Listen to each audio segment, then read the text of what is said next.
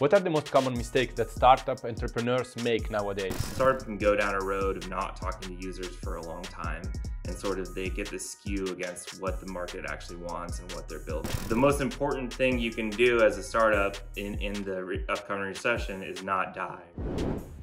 What's up, YouTube? I'm your host, Giovanni, and today we are talking about investments in crypto startups with Brett Gibson, partner at Initialized Capital. How are you today, Brett? I'm great. Happy to be here. Thanks a lot, Giovanni. So for those who don't know, Initialized Capital is an early-stage venture capital firm with over 500 million under management and several unicorns in its portfolio, such as Coinbase and Instacart. How did you arrive at Initialized Capital, and what is your role there? Yeah, so I'm a partner at Initialized. I spent most of my career writing software and founding a few software startups. And one of the companies I founded was a company called Posterous. It's a blog platform.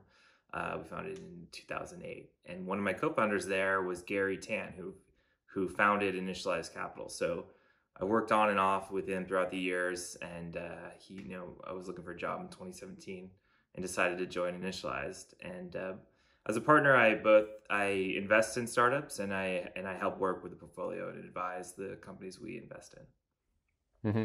But you have a specific focus on software, right? So you are focused on the software side of the companies. Yeah, definitely, and probably more specifically the engineering side. So I'll do general kind of startup advice for companies, but also advise them specifically in engineering. And then when I'm investing, I having a more technical background, and I focus on investments where that's useful. And among those is the crypto space. Initialized Capital funds company before they get product market fit, which means before they have a product ready to satisfy the needs of the market. What are the main criteria you look at before investing into a project? Yeah, definitely.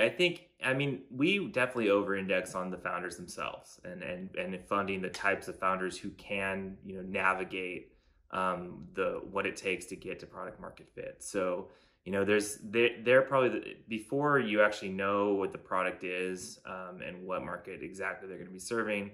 The founders are the strongest signal. And oftentimes, you'll see kind of early product iterations and their ability to build product, it helps a lot. And then we're also thinking through what, if the fit works out, what the market opportunity looks like and the size of it.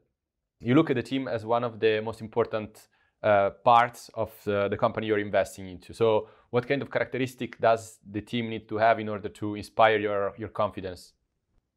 Yeah, I think we a lot of us come from software backgrounds, so we were definitely attracted to people who are able to build, and so technical founders and founders who have a history of building and shipping products are very attractive. And then I think there's a lot of signal when a founder comes in and they kind of know everything about the business, like they've done sort of deep research into all the aspects of what the market they're looking at and whose pain point they're addressing and why. And the deeper their thought around that, it kind of shows both that they put the time in to figure out what's going on, and that they have the kind of analytic structure and ability to hone the product to a place where it's going to resound in the marketplace.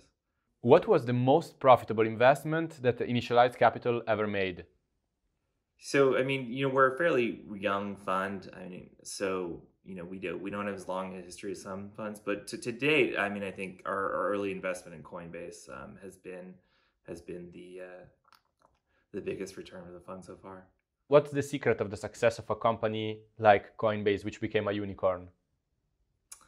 Well, I don't know. There's a lot going on with Coinbase. Some of it just has to do with their ability to get banking relationships in a time where it was hard for crypto companies to get banks generally. I think that they're focused kind of on the user experience, and I think that we'll see, as they're a centralized solution, but a lot of the first generation of things in the decentralized space are these centralized solutions that have deep hooks to the decentralized world. So, you go on Coinbase and you could buy Bitcoin in a centralized experience, but you can move it off whenever you want. So it's still integrated with the entire decentralized Bitcoin network. Mm-hmm. Yeah, that makes sense. So if you had to identify right now a new Coinbase, like a company that you would bet on to become as big as Coinbase, what would that be in the crypto space?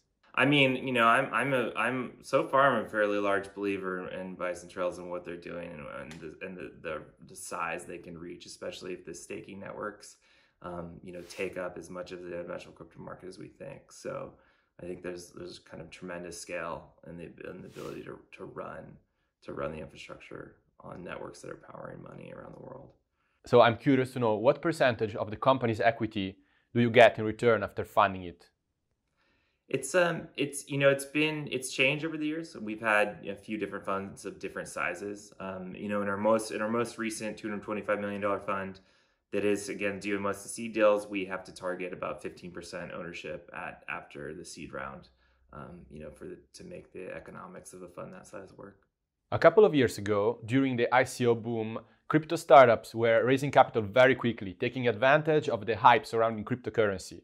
As we know, most of those ICO were money grabs or just useless products. Did you notice any improvement in terms of quality in projects in the crypto space since then? Yeah, absolutely. I mean, it's not to say that there weren't quality projects during the boom, but there was just a lot of noise and a lot of other sort of ICOs related projects being raised. But since the fraud has come out of the market, we've seen the people who are here to build for the long term and who are deeply sort of engaged in the space continue to build. So there's been a lot of impressive work since. I think in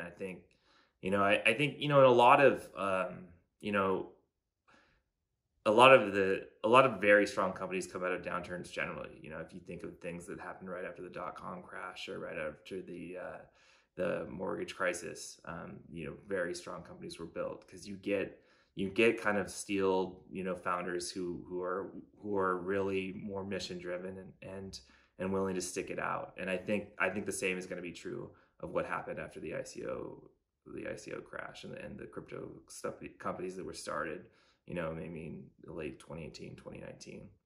After the ICO boom, we saw other ways for crypto startups to raise funds, such as IEOs and STOs. So would you say that venture capital funding is the best way for crypto startups to raise money nowadays? I think it's a good question, and I think it's actually quite complex. I think generally, not all startups or not all newly built software businesses need VC funding, right? Because it's specific to a type of market and a type of high growth company that not all companies should be shooting for. And then it's compounded by the fact that in crypto you have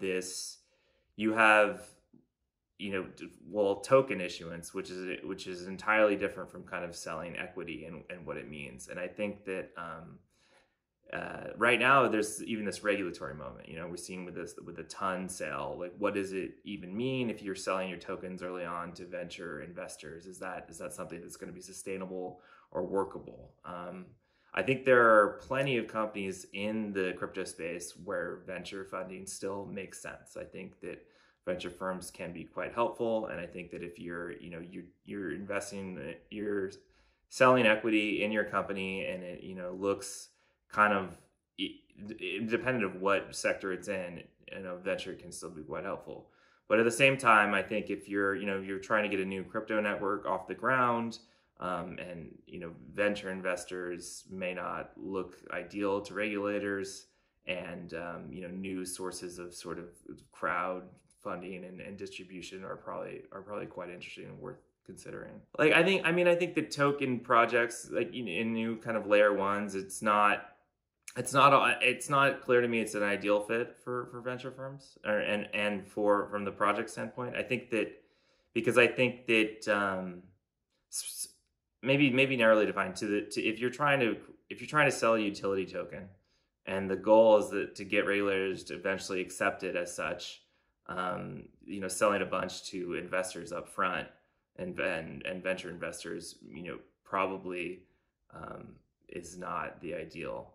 So in that case, what is the best way to go? I don't know. There's different camps. Obviously, there's the ideal would be something like Bitcoin were still possible, right? If you could do a fair launch. I think we saw an attempt at that with Grin, and it unfortunately kind of ended up in a lot of investors' hands anyways. But at least from a regulatory profile, it looked right. I think that I think that some of these new interesting dual token models make a lot of sense, where you're kind of you have one token that is always a utility and not sold to investors, and a secondary token that works in the system as an investment vehicle and can be sort of narrowly scoped regulatorily. What are the most common obstacles that startups face nowadays, and what can your company do in order to help them out?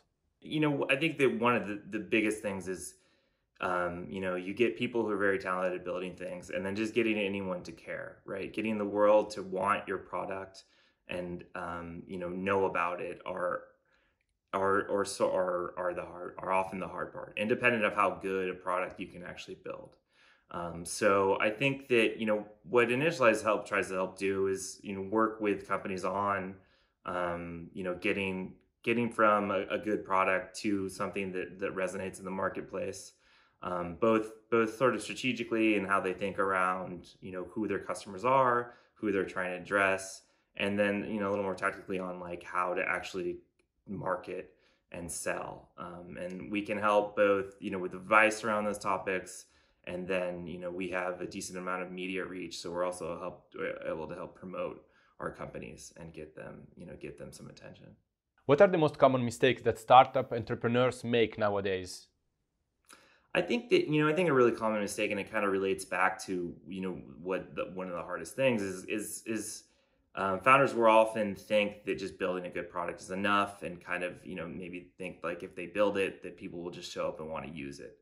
And so they don't think through, they don't always think through exactly how to get their product to market, and how to, either make sure they're really addressing a need that people have and people are thinking about, or, figure out some sort of loop for how to grow the product and grow the user base. And I think that what's often hard about that is that it takes iteration, and it takes kind of, you'll see founders kind of think that they've hit a dead end, and that's almost never the case. There's always more they can do and try to figure out how to get their product to resonate, and what to change about it, or who else to target. Are you talking about the importance of building a community around your product as well? Yeah, for certain types of product, building community is absolutely essential. Otherwise, I think just not building something. Sometimes people build things that they find they build things in a vacuum, right? A startup can go down a road of not talking to users for a long time, and sort of they get this skew against what the market actually wants and what they're building. So really, really engaging with people and validating your assumptions around why people need what you're building is very important. As a venture capital firm, you have the responsibility to determine what companies will have access to capital. So in a way, you are partly responsible for the growth of the whole ecosystem. What kind of blockchain products and use cases are you betting on to succeed and bring crypto into the mainstream? Yeah, I think right now, there's obviously like an infrastructure rollout phase. And so, we're betting on companies that are building sort of the building blocks for running and doing these networks at scale. An example, again, would be someone like Bison Trails, who's helping build out node infrastructure. And then there's related things. I think that a lot of what's going on is still financial. And so both, being able to bridge the gap to standard financial things that people understand and standard financial systems. An example there would be something like Cointelegraph, which we backed to do sort of tax management and portfolio management for crypto. And so they bridge this gap between the crypto world and the normal financial world that we all have to live with, like with taxes.